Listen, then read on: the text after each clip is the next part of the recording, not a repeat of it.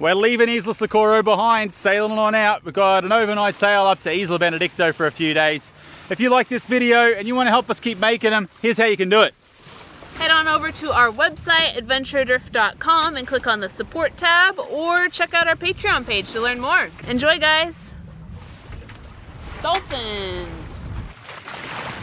Oh, jumping all the way out of the water.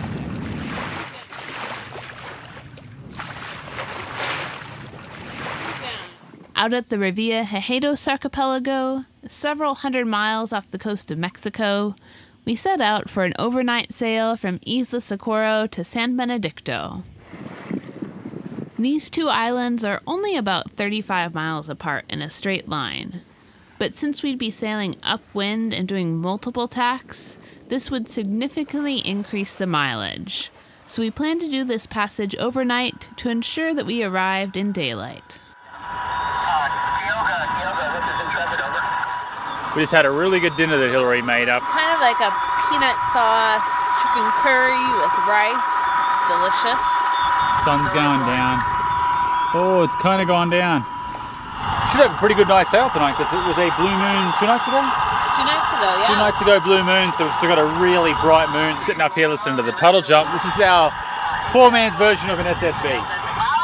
No, it's not even an SSB, but we can listen in. Yep, listen to the people crossing over to the Pacific, South Pacific. That's right. Come on, go ahead, this is Costa. Go ahead with your check-in. Over. 3 degrees, 1 minute, south. 129 degrees, 52 minutes, west. Course, 225, true. We've got Dan back here doing his thing as usual. He's driving us. We'll see, our heading's really good right now. But our route that we planned is about 117 miles. So we'll see, we're planning on getting in during the day tomorrow sometime, hopefully. That would be ideal. I don't know if you guys have noticed, but we have not had the fishing lines out in quite some time. This whole area is a no fishing zone now, recently actually. So just the end of last year, there's no sport fishing, no recreational fishing of any kind in a very large area. Maybe Hillary can chuck a map up here or something. We're lucky, tonight's looking like it's going to be a really calm sail. Quite flat right now. Very flat. It's a beautiful moon. Did you see the moon?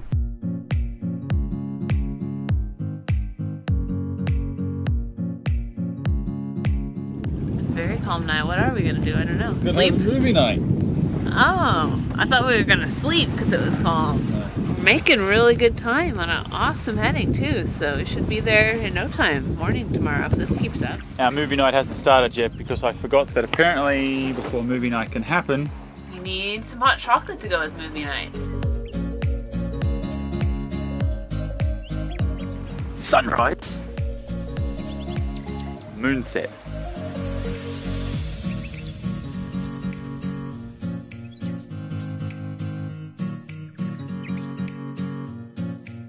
Thanks to a shift in wind overnight, which allowed us to sail a much more direct course to San Benedicto, we had less than 10 miles to our destination as the sun began to come up.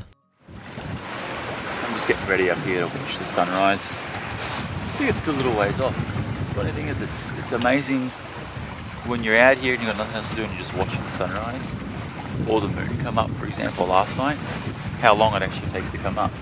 It gets so bright, way ahead of time. I'd say by the time we get there, we're right on 9 miles out. I think it's gonna be probably, geez, I don't know, 18-hour sail, maybe something like that. No fishing, of course.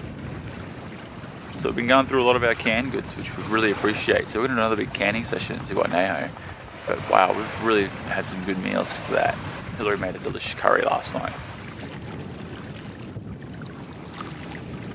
We talk about Dan here, our wind vane, a lot, and you can see the helm getting turned here as we alternate through the wind a little bit. What we really love is that this is completely mechanical right now. There's no electronics involved. It's very simple, very basic. Whenever we do longer sails and not like a short island hop, we try and use Dan.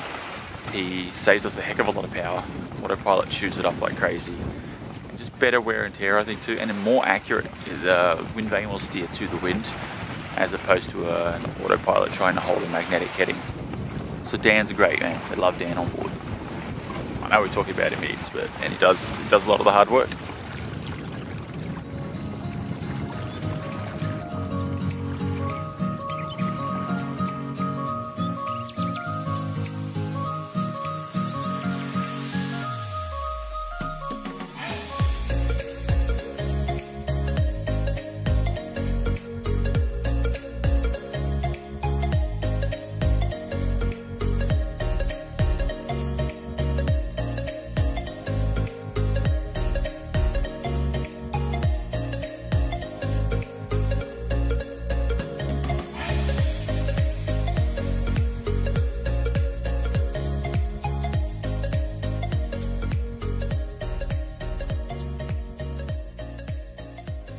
We're right back into Isla San Benedicto early this morning, and we've already done 2 dives. And it did not disappoint. We're really glad we came back. Our first dive this morning, we didn't think it was going to be very good at first. The visibility was pretty terrible. Yeah, 30 feet visibility, maybe you could push it to 40, but pretty murky. Which for here it's very murky, but we got down and this giant manta just wanted to hang out with us the whole time. Biggest manta we've seen yet. It was at least 15 feet, probably maybe even close to 18 feet. It was a huge guy and very just playful. Hanging out, doing circles, playing in our bubbles, just wanted to hang out with us. Pretty cool. Getting to spend so much time in the water with these gentle giants was the experience of a lifetime. And to top it off, underwater we could hear the beautiful voices of humpback whales, whistling, calling, and singing to each other.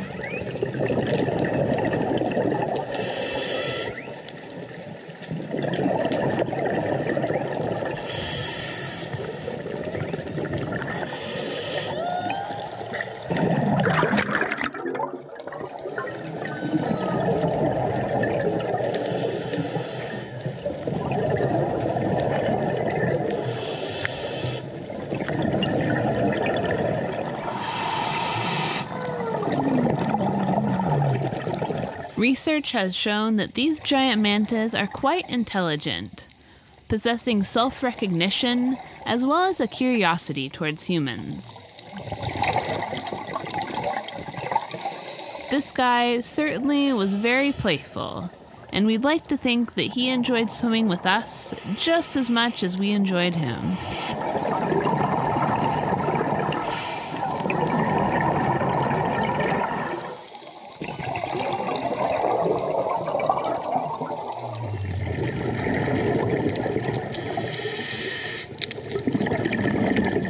Then on our ascent though, we did in the murkiest water, kind of had a shark come by, which then attracted another shark. And another. And another. And another. So we had like 4 or so sharks that were circling. Kept getting closer and closer too as we were ascending.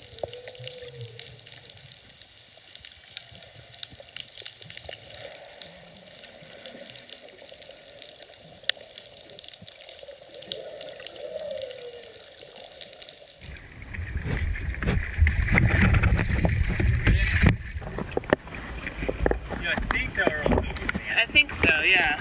They seem too curious. Yeah, right there. Yeah, they were getting very close. They were a little too curious for our taste, so we were in a hurry to get out of there at the end. So while we're waiting to come up and do our safety stops, they were just getting a bit curious, getting closer and closer, and the water being murky and all. Yeah, I don't know. Yeah. It's probably okay. I think they were just silky sharks. I think so. They were good size ones. They were pretty big ones, yeah. And they were getting really close. Dive number 2 around the corner on the wall that we love so much.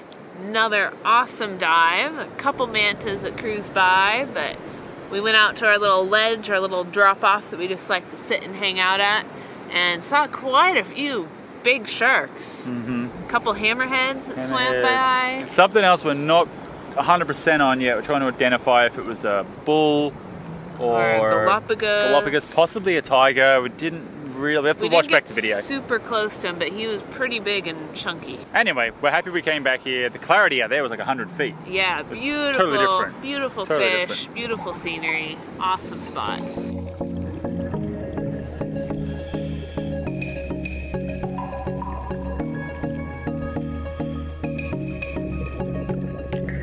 This corner of the island never seemed to disappoint. Every time we dove here, we saw several types of sharks, as well as a variety of colorful and interesting fish.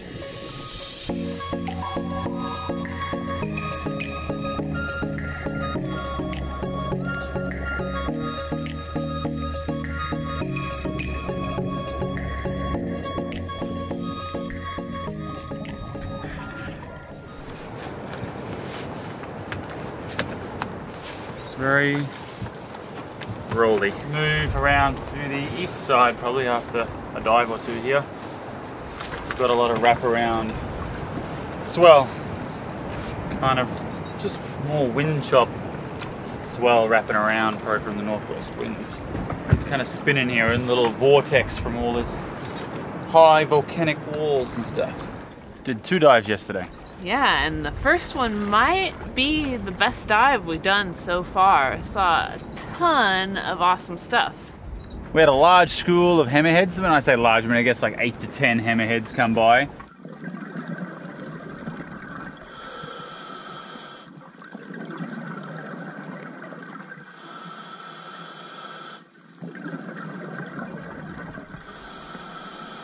And we saw a couple just before that, right on like the little sandbank there, at about 70 to 80 feet.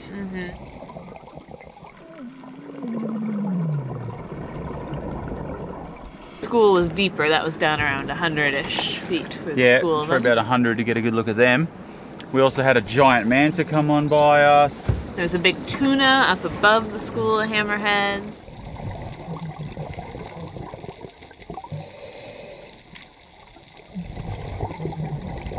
And quite a large tiger shark. Yeah, and somehow we always seem to get shark sightings as we're surfacing, which is when you don't want to see the sharks.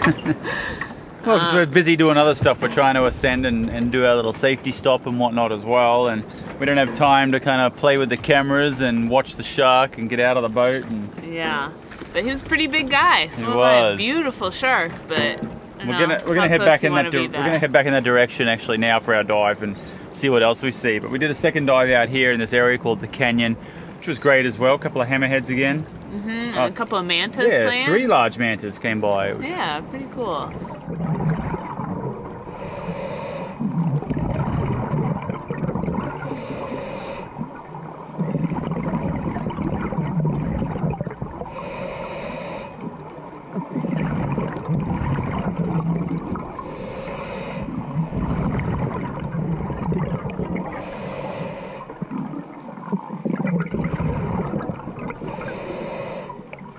Day's finally come. We're actually going to start heading back to civilization today. Probably this evening. We're going to do at least one more dive here, the Savo, and then we'll start making our way back.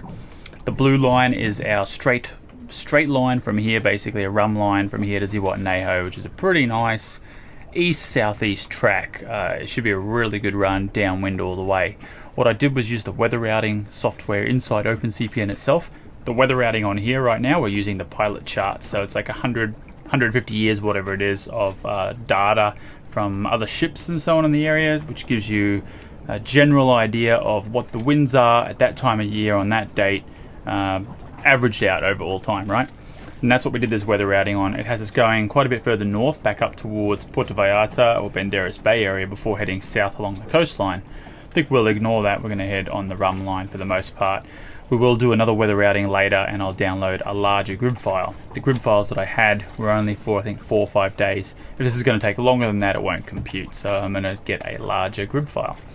Also doing today, Hillary's got me doing up a little bit of peanut butter here. And then we're just doing other chores. I've got to change the engine zinc later. Hillary's up top here doing laundry. Just doing some laundry, getting ready so we can have clean clothes when we head back into the mainland. One more dive today. One more dive will be our last dive out here at the islands, which is kind of a bummer, but it's been really good.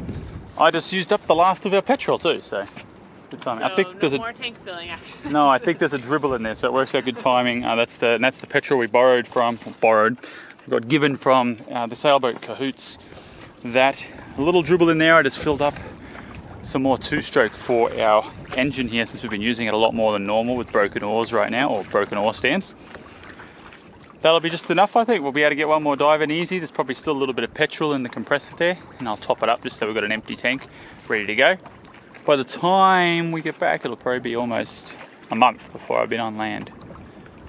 Not for Hillary. Hillary's an evil, bad person that snuck on the island. I had to rescue the drone. There's an emergency drone rescue. Time to leave. Time to leave. The time has come to leave the Revillagigedos. The time has come to leave the Revillagigedos Archipelago. Time to leave the Revillagigedos Archipelago. After a month here, our time has come to the end. Gotta go. It's Friday evening. We're gonna set off here. The sun has gone down behind the volcano.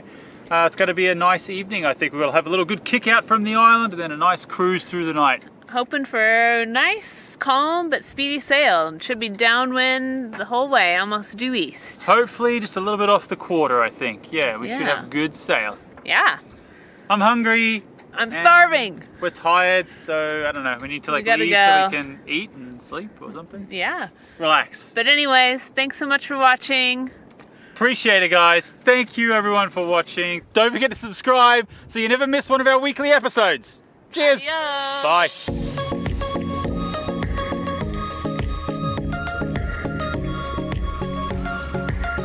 Today's episode is proudly brought to you by the sun and the moon up there. Hold out for the president. Another day that's grey and lonely. The sun will come out tomorrow. Hey, we should go see what Hillary's doing.